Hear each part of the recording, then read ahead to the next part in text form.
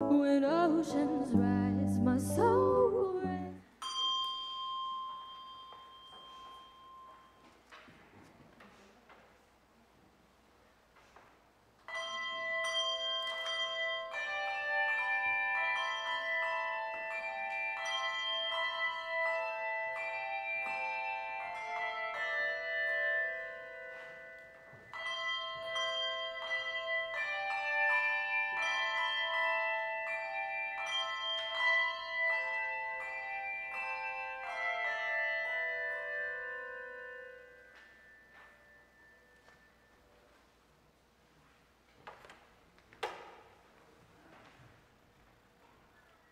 Welcome to Stamford, England. It's about 15 minutes from our house, and we just wanted to greet you from here today. And we miss you guys so much, like more than you guys probably ever could know. Today's our youth come up and they've prepared music, they're doing all sorts of things, and we even have some special visitors that'll join us on the screen that you might recognize in a little bit. I have very little to do today, which is great. The less you see of me and the more of the youth, the better. But I do want to remind you of a couple quick announcements. We have some exciting things coming up. To start with, coffee hour will be resuming in November. I know that's like half the reason yeah, yay! The Lutheran in me is super happy about today, yeah, just generally. I also wanted to share with you a little thoughts from our council. Our council works just tirelessly behind the scenes. They do all sorts of things. They have been wonderful to work with me as we've been continually trying to improve the sound here. It is a work in progress. We've made a lot of headway in the sound. There's more stuff coming, and boy, it would sure be hard without a lot of the support that we get from the council. They pray regularly with Pastor Jeff over the direction of the church and how to manage the church in this era, and any era, but especially right now. We're pretty excited to announce that they've made the decision that starting next week, we will no longer require masks while you're seated. We'll just have the masks while you're moving around. Yeah, that's great. We said everybody would probably give a big sigh of relief, which is actually the opposite of what you should do. But yeah, so once you kind of basically the guideline will be if you're moving around the building, mask up. Once you find your place in our stationery, you may unmask starting next week. I did want to address a little bit, there were some questions really quick, so I don't want to take up too much time. Questions about the choir performance last week, and I must say it felt really, really good to sing for you all again. It had been almost 2 years, and it was just a wonderful blessing to be able to sing again. There were some questions that were brought up about why the choir is in masks, and I wanted to explain that, why we have our vocalists not in masks, but the choir must be. Being in the choral field, I have, since the pandemic started, and actually here in Washington State, we were kind of ground zero for some of the problems with choral music and virus spread. A colleague of mine in Mount Vernon ended up being a CDC case study, and it was a really unfortunate event. So I've followed very, very, very, very closely. I really try hard to follow what the best practices are and not any particular sort of opinion here or there.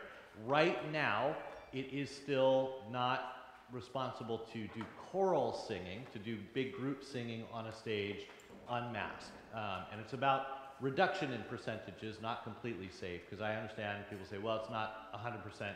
That is absolutely true. It is not 100%. There's nothing that is 100%. But it's about reducing percentages of risk to within what we feel are acceptable levels. This is not going to continue forever.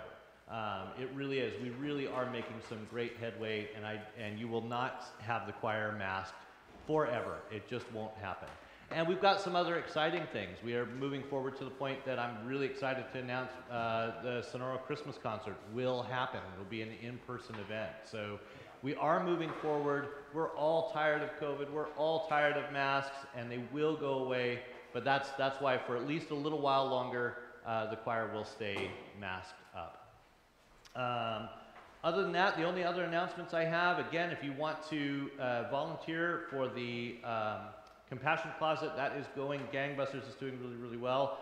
Please reach out to the office and we can get you signed up for that. On that note, as I mentioned, we have some special guests that we have flown in digitally from England who are going to contribute this morning as well. You might recognize the Barber family. Welcome to Stamford, England. It's about 15 minutes from our house, and we just wanted to greet you from here today. And we miss you guys so much, like more than you guys probably ever could know. Today's call to worship is found in Ephesians chapter 2, verses 8 to 10. For by grace you have been saved through faith. And this is not your own doing. It is the gift of God, not a result of works, so that no one may boast. For we are his workmanship, created in Christ Jesus for good works, which God prepared beforehand, that we should walk in them.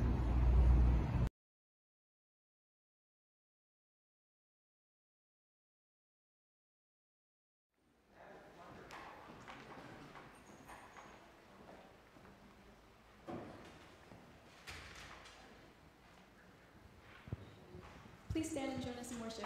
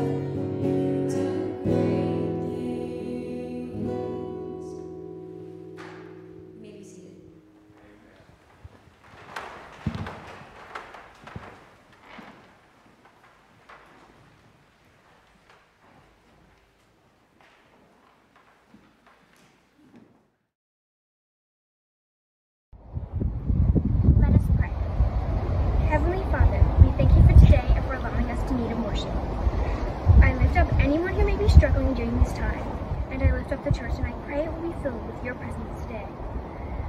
I also lift up any unspoken prayers to you. We pray all this in the way you have taught us, saying, Our Father, who art in heaven, hallowed be thy name. Thy kingdom come, thy will be done, on earth as it is in heaven. Give us this day our daily bread, and forgive us our sins as we forgive those who sin against us. And lead us not into temptation, but deliver us from evil. For thy is the kingdom, and the glory, of power, forever and ever. Amen.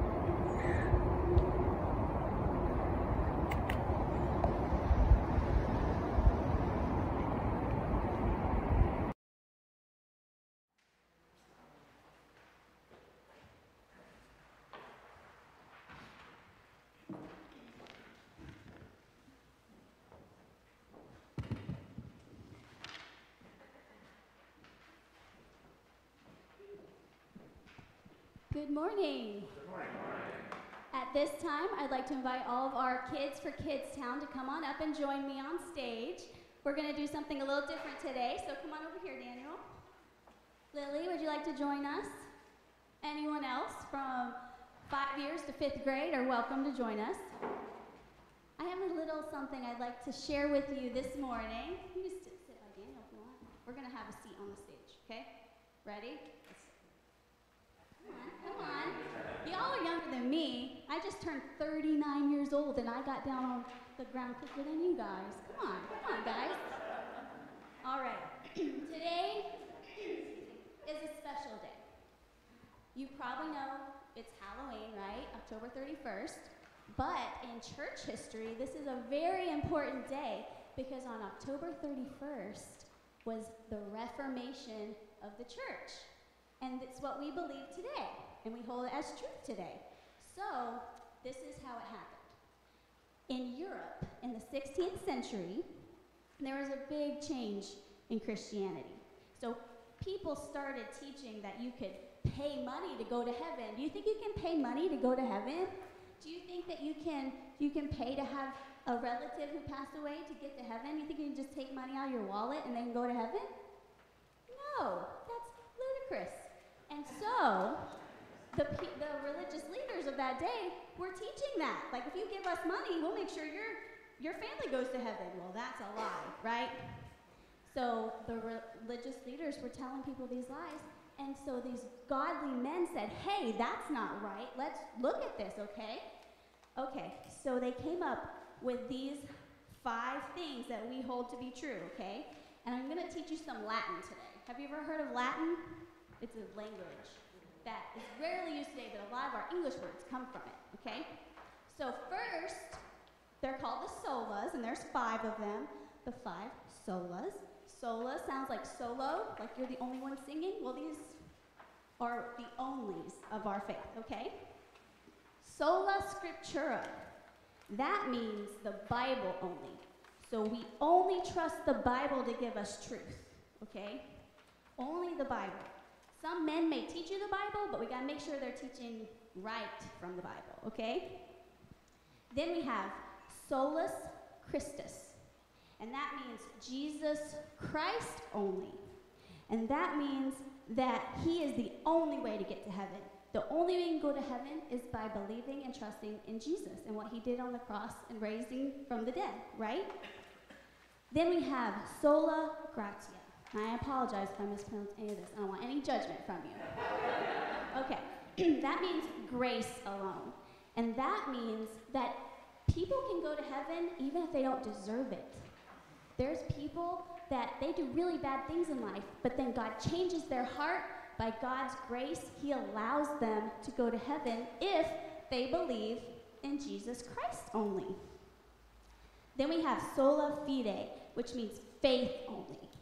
So that means that you have to trust in Jesus and believe that he's the only way to go to heaven, okay? So that means you don't just know it in your head, but you believe it deep in your heart and soul. And then we have, I didn't turn that page, I'm so sorry. There we go. Now we have Soli Deo Gloria, which means we worship God only because he is wonderful.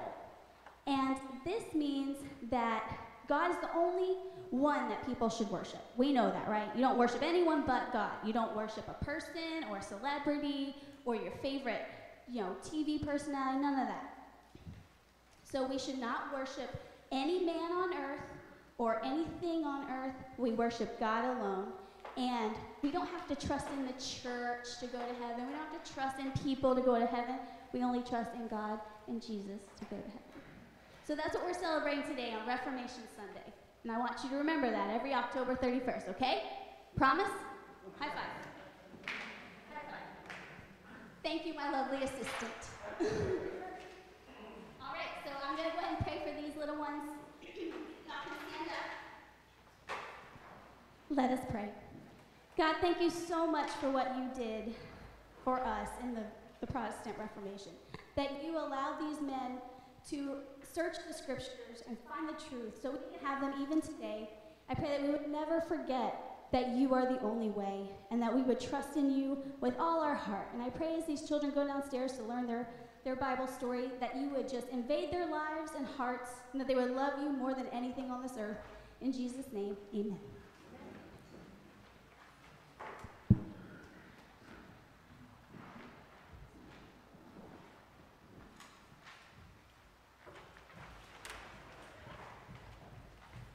Well, good morning. I'll be glad to take this thing off here in just 1 second. All right. And then what'd you say, Jeremy? Is that? It's okay if there's just one, right? I love Youth Sunday. I've just got to tell you, I'm always encouraged every time we have a Youth Sunday. It's fantastic to see what our young people are capable of. They are the church of tomorrow, amen? And these are the young men and women that are going to be absolutely leading the charge for the cause of Christ in the years to come. And so we want to do everything we can to support them, everything we can to build them up, give them opportunities to, excuse me, kind of serve and sort of get some of those training wheels under them, right? Or get the training wheels off, so to speak. Getting out there and realizing what they are capable of, because they are capable of great things, because God does great things through them. Amen? Well, we're going to continue today hearing from the Apostle Paul in Acts 26. If you recall, he had begun his discourse between Agrippa, or before Agrippa, I should say. This is, again, not a trial. This is sort of a hearing. So when we look at this text, it's important for us to recognize what is happening there. Just before I go any further than that, one thing I did kind of notice that I thought was kind of funny. I don't think it was intentional, but it felt like little Daniel was kind of like hiding behind the pulpit a little bit. And I relate to that, right? Like, it gets harder as you get taller. But I can understand that. And on this over this weekend, Ken got together some people, and they were doing sort of a packing party. There were a few others there that were helping him. Thank you for those that came and supported the endeavor of the work that we're doing with Operation Christmas Child.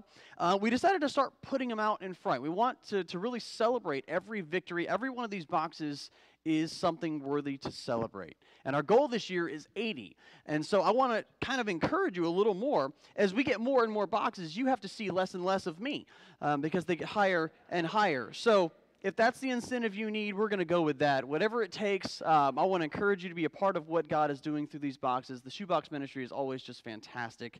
It's an outreach that maybe we will never know the full extent of what we do. And sometimes that's difficult, right? We don't always trust things that we can't see the outcome, but I want to promise you that there will be a return waiting in heaven for these things that you do.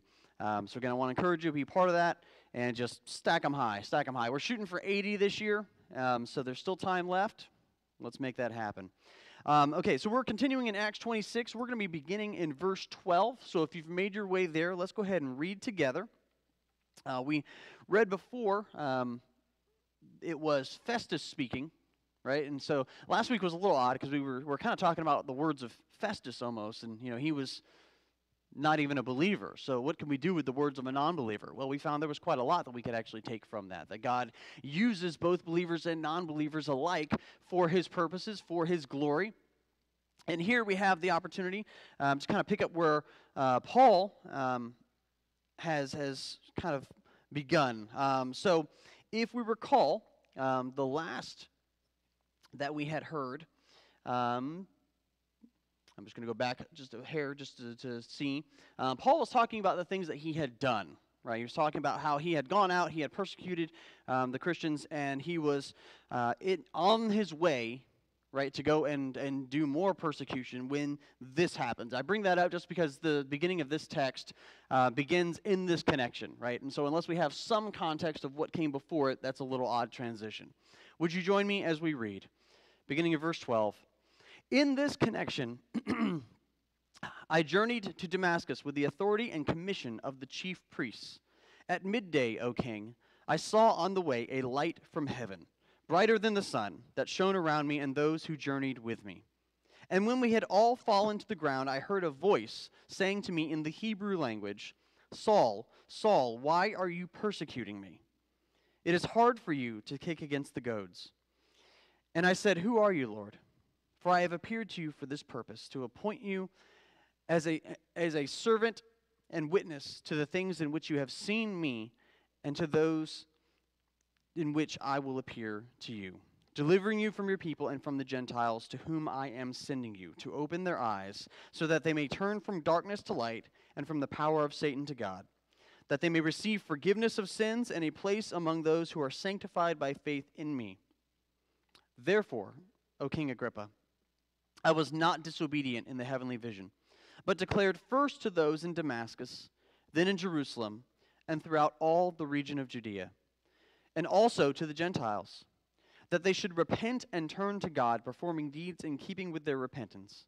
For this reason the Jews seized me in the temple and tried to kill me. To this day I have had the help that comes from God, and so I stand here testifying both to small and to great, saying nothing but what the prophets and Moses said would come to pass, that the Christ must suffer, and that by being the first to rise from the dead, he would proclaim light both to our people and to the Gentiles. And as he was saying these things in his defense, Festus said with a loud voice, Paul, you're out of your mind. Your great learning is driving you out of your mind. But Paul said, I am not out of my mind, most excellent Festus, but I am speaking true and rational words, for the king knows about these things, and to him I speak boldly. For I am persuaded that none of these things has escaped his notice. For this has not been done in a corner. King Agrippa, do you believe the prophets? I know that you believe. And Agrippa said to Paul, in a short time would you persuade me to be a Christian? And Paul said, whether short or long, I would to God that not only you, but also all who hear me this day might become such as I am, except for these chains. Then the king rose, and the governor and Bernice, and those who were sitting with them. And when they had withdrawn, they said to one another, this man is doing nothing to deserve death or imprisonment. And Agrippa said to Festus, this man could have been set free if he had not appealed to Caesar. Would you join me in asking the Lord to bless the reading, the hearing, the teaching, and the application of his word? Heavenly Father, we just thank you once more for all that you have done so far today. Lord, I thank you for these young people. I thank you for the blessing that we have in watching them grow, watching them develop into the young men and women of God that you have called them to be. Lord, I pray that you would help us as a church to come alongside them, to encourage them, to guide them in the way that they should go, to follow your lead in all things in this life. And Lord, we just pray that as we step forward through your word, Lord, that we would truly lean on the authority of Scripture alone. There are many, many voices in this world, and Lord, we want to listen to yours alone. And so we just pray, Lord, that you would reveal something new to us here today from your text, that your Holy Spirit would give us wisdom and understanding, that he would give us unity, Lord, that we would be edified by all that we say and do here at this time. And we ask all of these things in the blessed name of Jesus. Amen. Amen. So that's a little bit of a chunk of text. I understand that. There's some of you who's kind of like, okay, we cutting it off? No? Okay. It's a big chunk, but we're going to walk through this. There's a lot of things happening here. Right? Paul, again, we see him go straight into that testimony portion. We've talked about testimonies over and over and over and over again because testimonies, again, are the most powerful tool that you have in your witness. It is your story. It cannot be refuted. It cannot be cast aside. It cannot be ignored. You have walked that road. You have lived that truth. And so there is no story in your life that you can tell with such conviction as your own testimony. When we begin to speak from just rote memorization or anything of that nature, we begin to question, do I have this right? But when we speak from our own experiences, at least until several years have passed, we pretty well have a good understanding of what happened. After a few years, the details get a little fuzzy and we start to fill in the blanks. But that's a different thing altogether.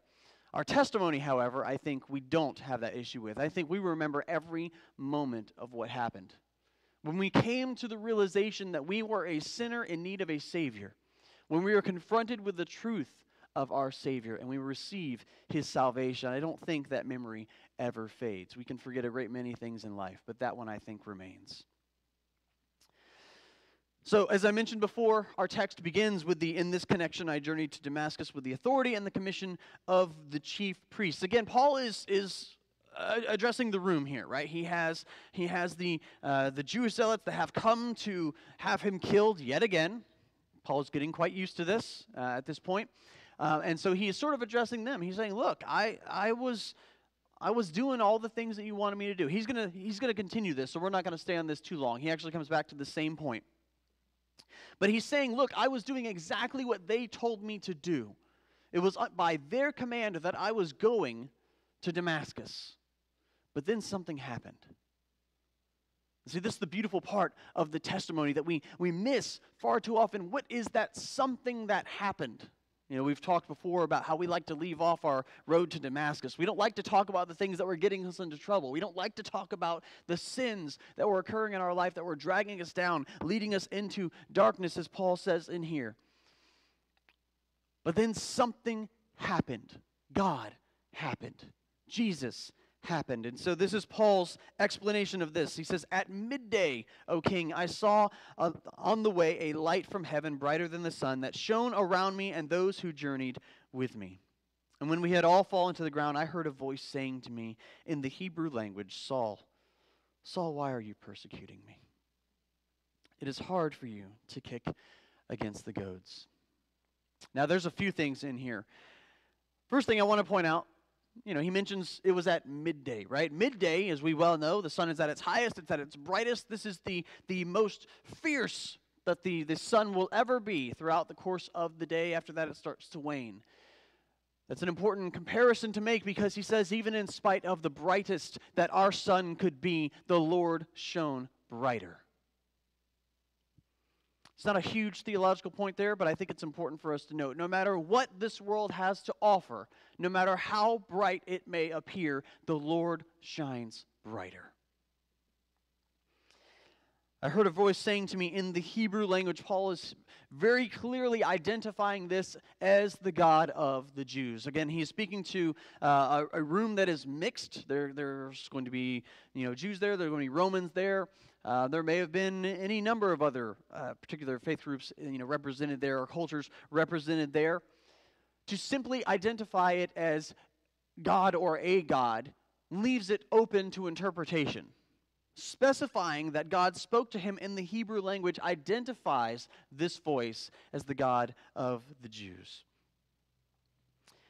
And he addresses him by his Hebrew name. If you recall, we've talked about that before. Paul and Saul. Paul didn't change his name, right? That happens in the Old Testament a couple of times. There were specific name changes. Paul didn't change his name. Paul had two names. He had a Hebrew name and he had a Roman name. And so Saul was his Hebrew Jewish name, and that is the one he used by and large for most things. But when he began his ministry to the Gentiles, he began to primarily use his Roman name. I will use my Gentile name when I am dealing with the Gentiles. So he was kind of taking on that mantle.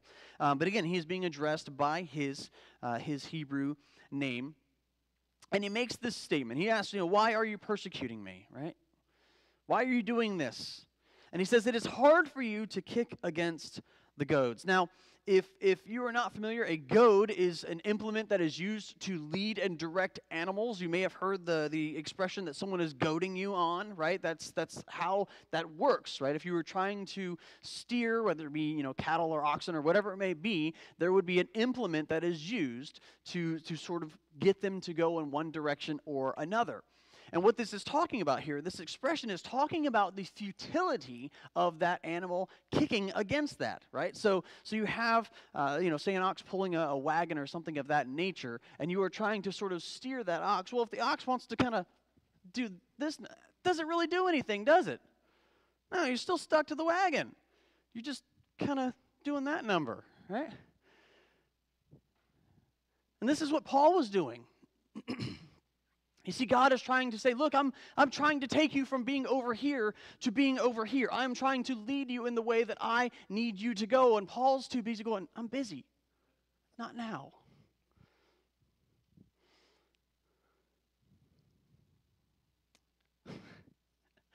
Just recognizing the illustration I was going to use here about the futility of what it means to kick against what's going to happen. We recently had to clip the nails of the pugs. And in doing so, you have to wrap them around. It's a two-person job, just in case you didn't know. You have to wrap them in a blanket, and you have to hold them. And the worst is dear little Charlotte. I'm going to talk about Charlotte because, again, she's my favorite. And I can say that because the pugs don't watch these sermons, and they won't know. But she doesn't like getting her nails done. And, she'll fight it. She'll yelp. She'll move around, but it's futile, right? This has to happen. We have to trim these things. This has to be done. There's a sense of futility in that. And sometimes we find ourselves in the same sort of way, rebelling against God. Just like little Charlotte wrapped up in that little towel, right? Just squirming all over the place. That's what happens when God is saying, look, this is what I need you to do. This is what is good for you. This is what is right for you. And one way or another, this is going to happen.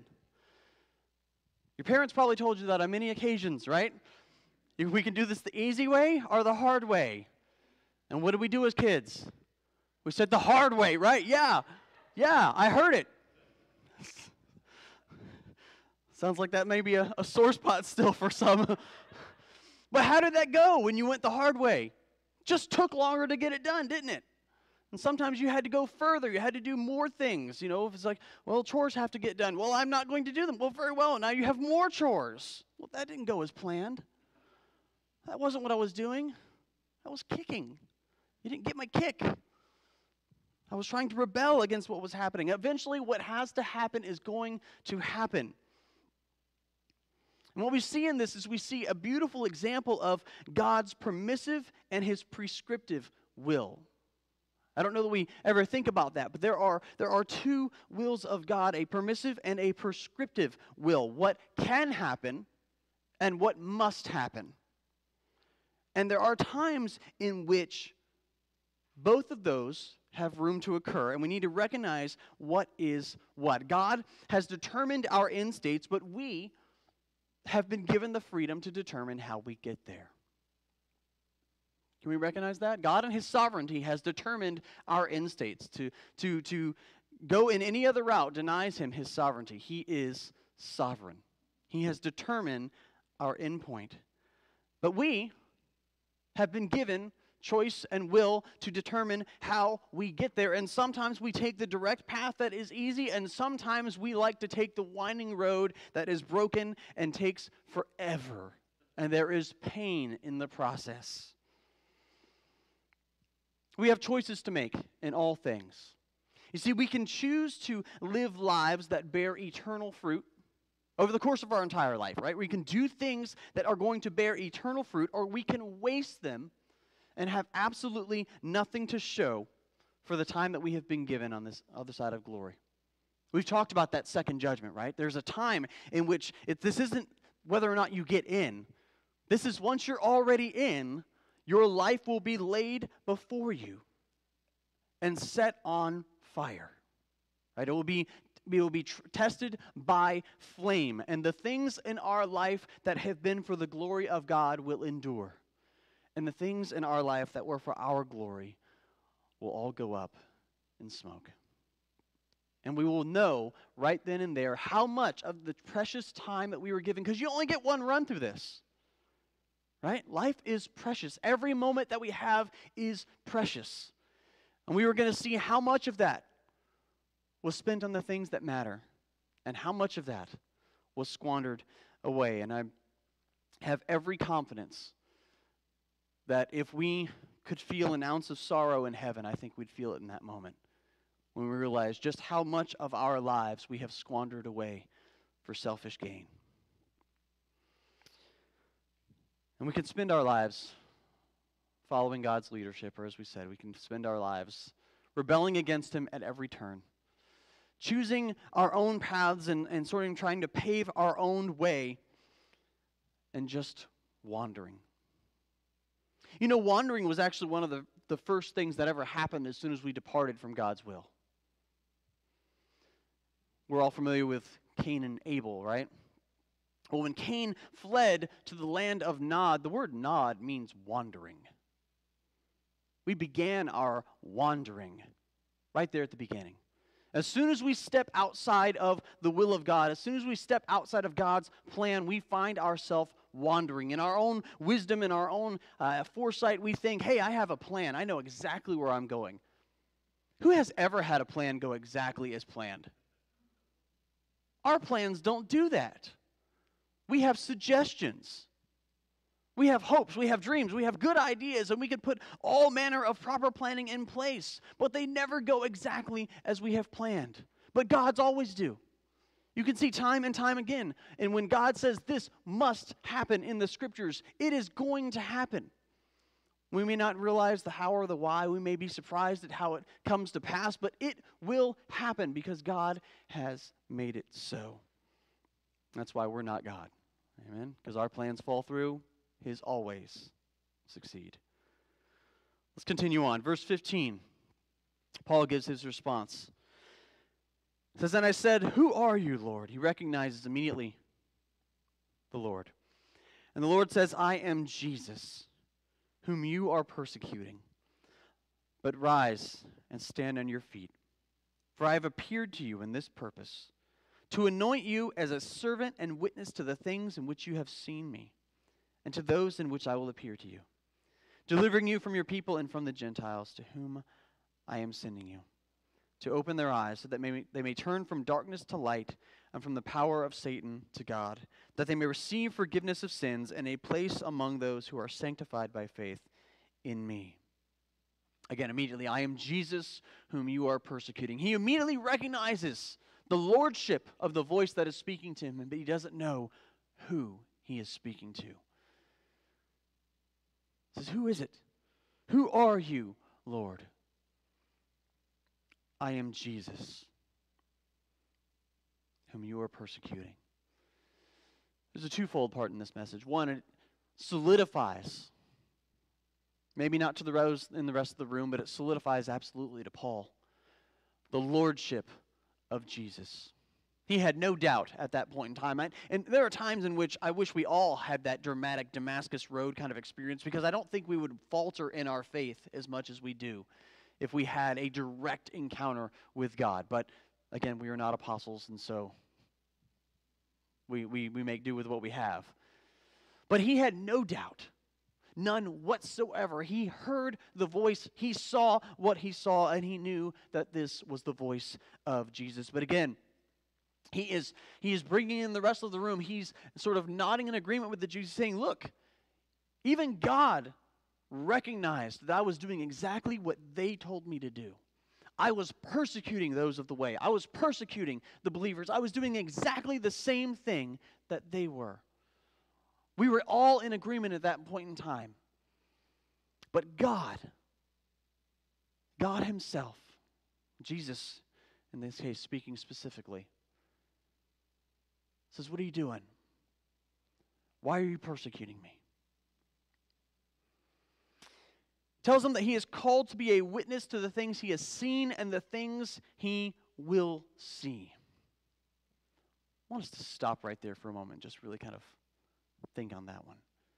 How many times do we find ourselves thinking that our witness is to go and to share the Scriptures? Now, understand me here. I'm not saying that the Scriptures are bad and that we shouldn't use the Scriptures, right? The Scriptures are absolutely our resource and are useful for every good work that we have, right?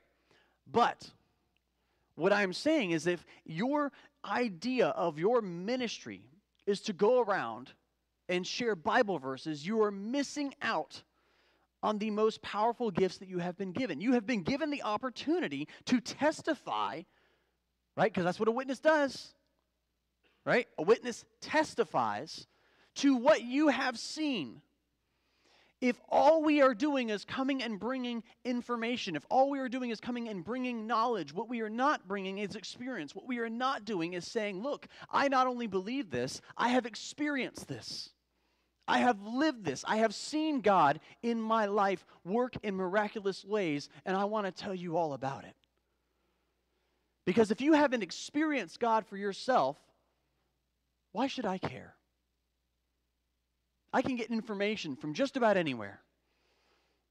I've got all kinds of people sending me emails, and we get phone calls and all kinds of media trying to teach us new things. It's information, and information, whether it's good or bad, that is a completely different thing altogether. But information is just that, it's information. But what are you doing with it? Simply knowing about God is not enough. In fact, we can look no further than the Pharisees to see that. Even Agrippa himself, right? We are standing, Paul right now is standing in chains, of course, before Agrippa, who was regarded widely as a prominent Jewish academic, right? He knew these things. But simply knowing knowledge is not the same as knowing Christ. And what Paul has been given the opportunity to do is to testify the things that he has seen, and God gives him this promise that he will continue to do more things. He says, you're going to talk about what you've already seen, and I'm going to give you more. When you run out of that, when you've told them that, I will fill your cup once more.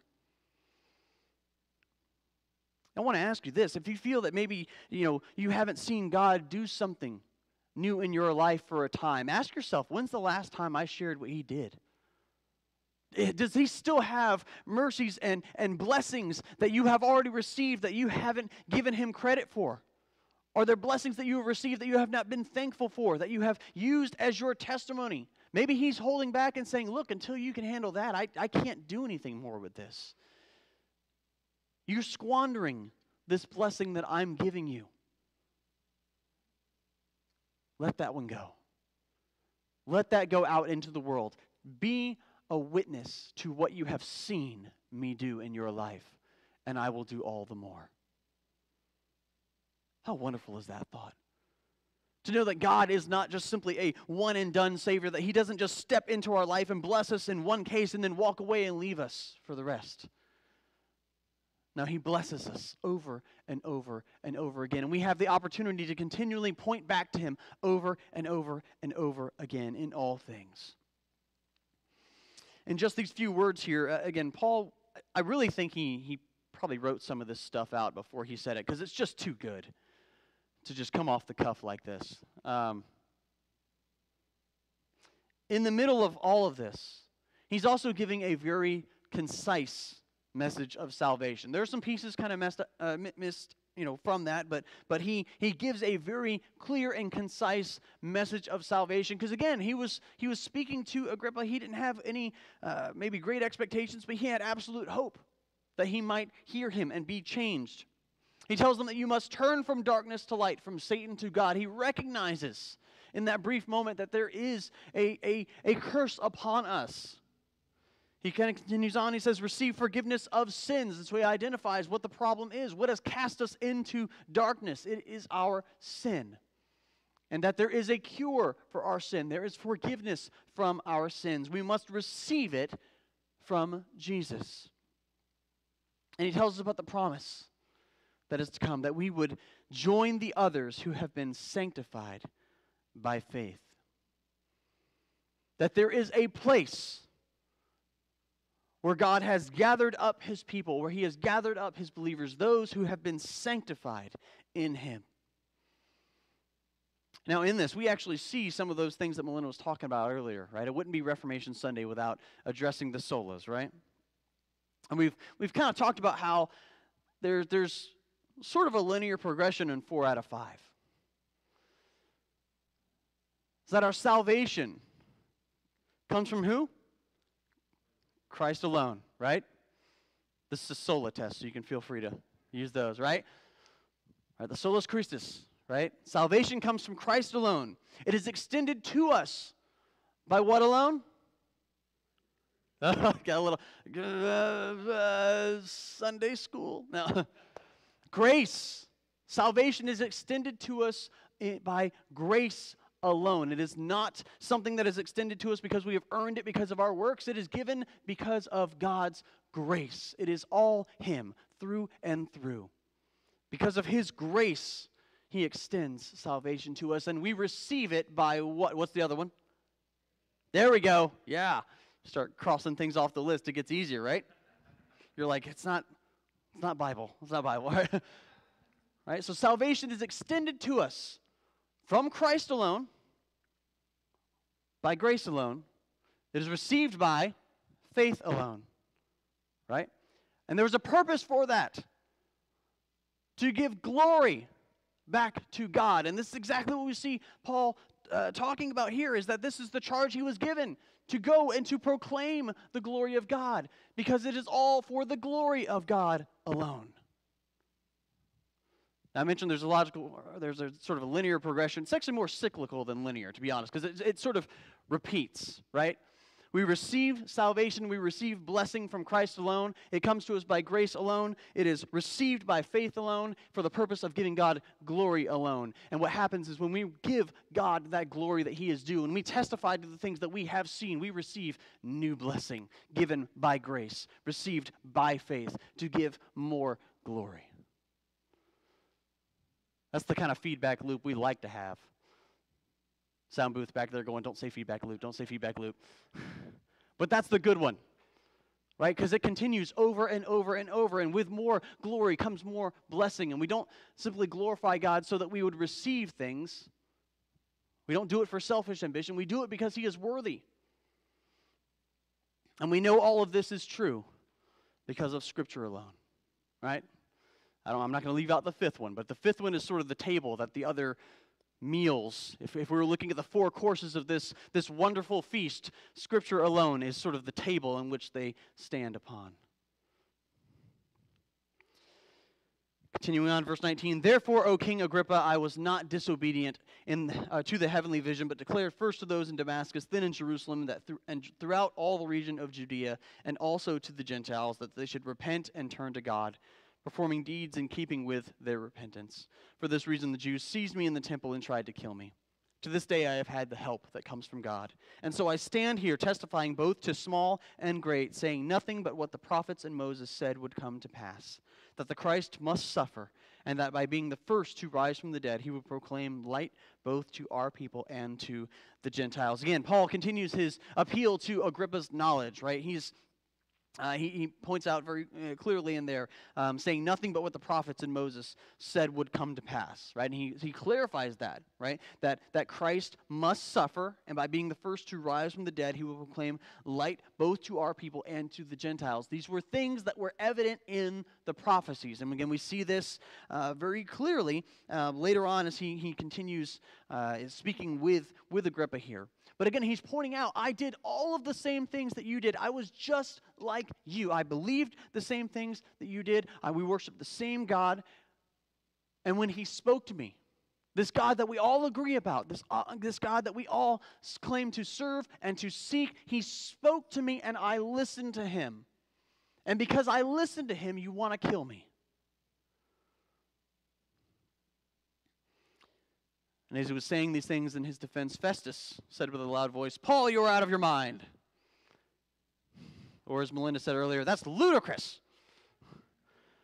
Your great learning is driving you out of your mind. But Paul said, I'm not out of my mind, most excellent Festus, but I am speaking true and rational words. Once again, we have a rational faith. But to the outside world, you notice it wasn't Agrippa saying this, it was Festus saying this. To the outside world, our faith appears like madness. Always has been, always will be. Just recognize that, okay? That's how it is. It's just as true today as it ever has been. Our faith will continue to look like madness for those on the outside, and that's not a knock on them. Right? That doesn't make them bad people. It means they don't understand. And it's our job to help them in that. It's our job to, again, testify to the things that we have seen. It is our job to proclaim the rational nature and the reasonable nature of our faith. Because we have a rational and a logical faith. Paul points back to Festus at this point. For the king knows about these things, and to him I speak boldly. For I am persuaded that none of these things has escaped his notice. For this has not been done in a corner. King Agrippa, do you believe the prophets? I know that you believe. Again, he's saying, you know. I know because of your great knowledge, you can verify the things that I have told you. If I have said anything that is even remotely close to untrue, tell me now. Because if you can't tell me anything that has been said that is untrue, it must then be true. Right? I mean, that's the opposite. But you can't. The words of the prophets were not up for debate. The words of the prophets were absolutely set in stone.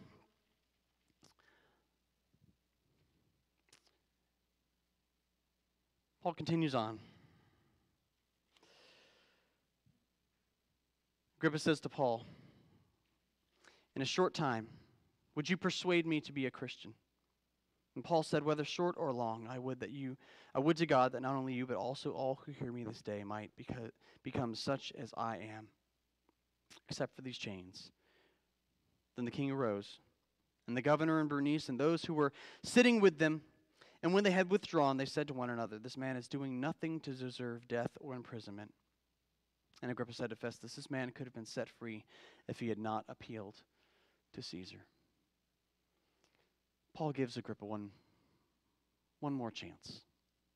And we don't know, this may have been his last chance. And Agrippa says, "Would you convince me in such a short amount of time?" Well, yeah, he would. Didn't take very long for Paul to be convinced. Took one experience on that road, right? Didn't take very long at all. But what we see here is we see a comparison between two freedoms. And this is the choice that we are going to have to leave with here today. You get to choose between one of two freedoms. See, Paul says, "I wish that you were like me except for these chains."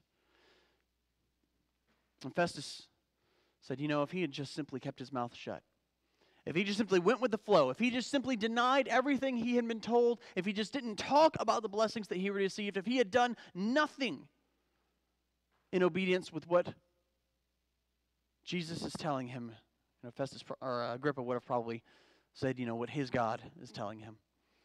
But if he has done nothing in accordance with what God is telling him to do, that he could have been set free by all measure of men. God says, "I'm here to talk about setting you free from the bondage of sin. I'm here to tell you what it takes to be set free. I may be in chains here in this earthly body, but I am free in eternity." And today we have to make our decision. Which type of freedom are we going to pursue? Are we going to pursue the earthly freedom that has us running away from the things of God, that has us ignoring the things of God, that has us kicking against the goads, doing our own thing in all futility, living a life that one day will burn before us and amount to nothing? You have the freedom to do that. Or are we willing to endure the chains? Now, Paul says, "Look, I wish that you had everything I have minus the chains. I actually wish that you had more blessing than I do." For Paul to say that to Agrippa, that's a pretty big thing. That's a very mature thing for him to say. How often do we think that? When we speak to people out in town, do we say, "Look, I wish more blessings on your life than I received in mine.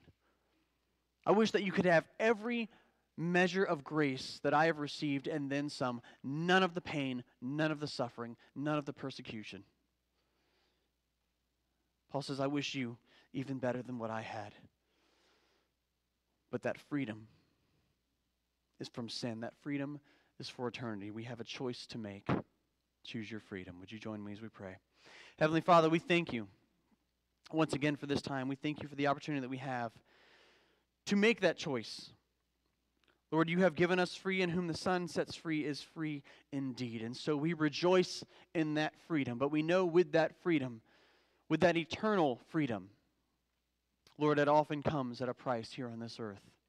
We have to choose one or the other. Lord, we choose you.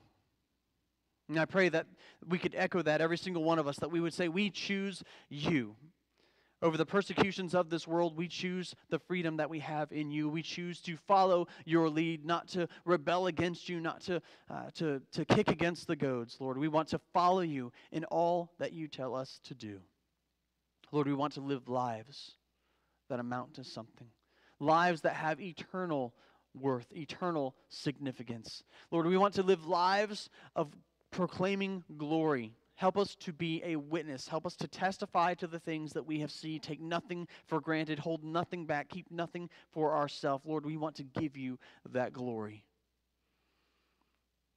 And Lord, we just ask all of these things in the blessed name of Jesus. Amen.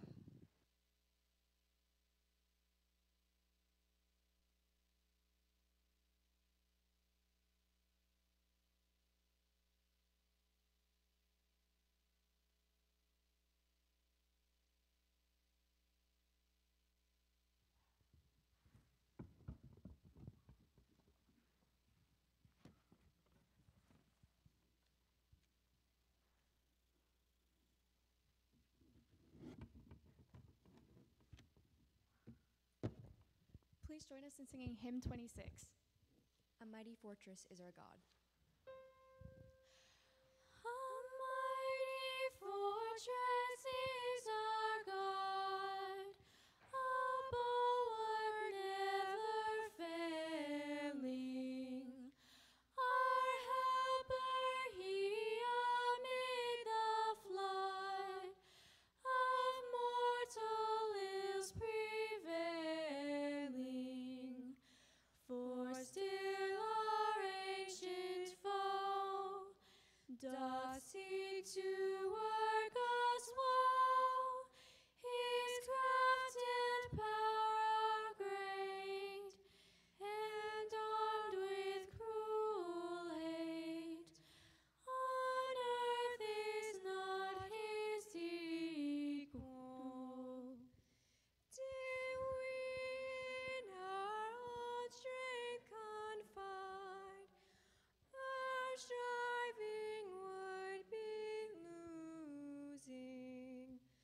Were not the right man on our side, the man of God's own choosing. Dost ask who that may be? Christ Jesus, it is he. Lord, save but on his name. From age to age the same. And he must win the battle. And though this world with devils filled should threaten to undo us, we will not fear, for God hath willed his truth to triumph through us. The Prince of Darkness grim, we tremble not for him. His rage we can endure, for lo, his doom is sure. One little word shall fell him, that were above all earthly powers. No thanks to them abideth. The Spirit and the gifts are ours, through him who with us sideth. Let goods and kindred go, this mortal life also, the body they may kill. God's truth abideth still. His kingdom is forever. Amen.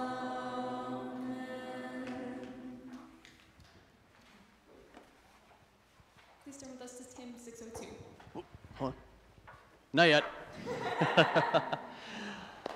As we prepare to sing hymn 602, I want to encourage you as we leave today, really ask yourself, are there blessings that I have squandered to myself, blessings that I have received and perhaps buried in a hole, and I'm hiding from the rest of this world? Is there glory that I am keeping back from the Lord? I want to encourage you, let that be your testimony.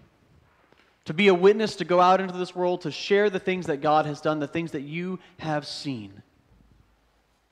My prayer is that He would continue to refill your cup over and over, that you would receive new blessings, that you might give back new glory. Would you join me as we pray once more? Heavenly Father, we just thank you again for this day that you have given us. We pray earnestly, Lord, that you would truly remind us of the things that we receive, that we might give back your glory. Lord, we receive so that we might give back freely. And Lord, you continue to pour out your blessings upon us. We don't know why, but you said you would. And so we trust it. We believe it. We know because Scripture says it is so. And so, Lord, we just pray that you would just be with us as we go. Give us boldness to open our mouths and to speak before those in this world. Proclaim your truth, that you may be glorified in it. And we ask all of these things in the name of Jesus. Amen. Church family, both here and afar, may the Lord bless you and keep you. Now, would you join